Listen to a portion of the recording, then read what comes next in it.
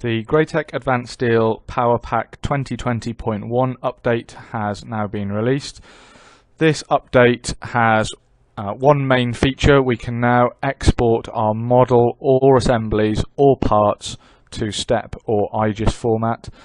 There are some bug fixes and corrections to data and updates to data in the background of the PowerPack, but the main feature is the export to IGES and STEP. So we'll start by exporting the model.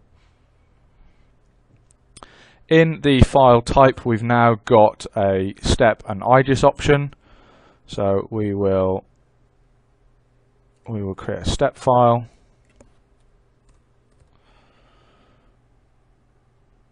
We can then choose what we want to export and hit the OK button.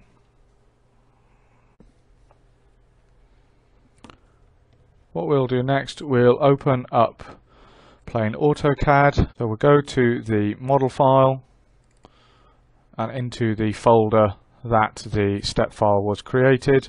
We'll choose all files and then we can import our STEP file. So we can have a look at the imported file.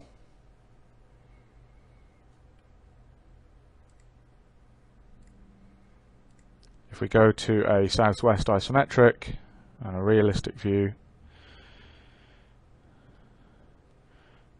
you can see that's imported our Advanced Steel model.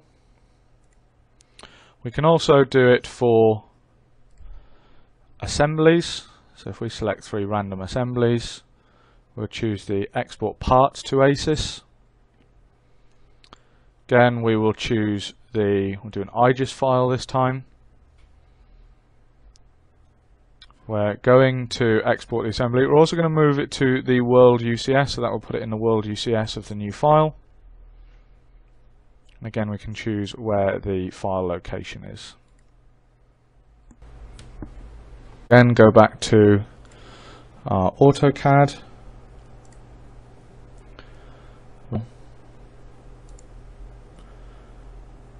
And we'll choose the import.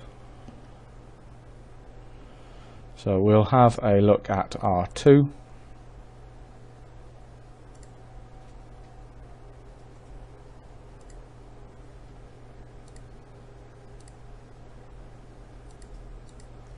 can see that it's imported that file and set it to the world UCS.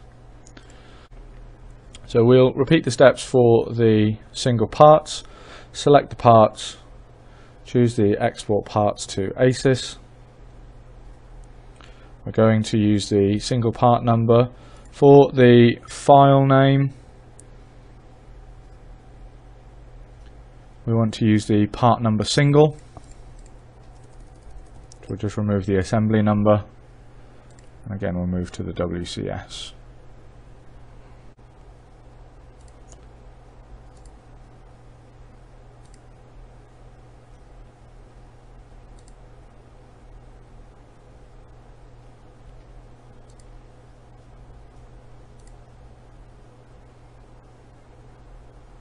So we'll start a new plain AutoCAD file.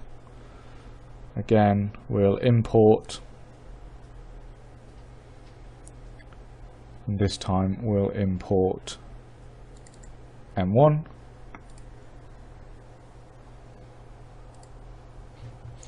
And that has then brought in the single part.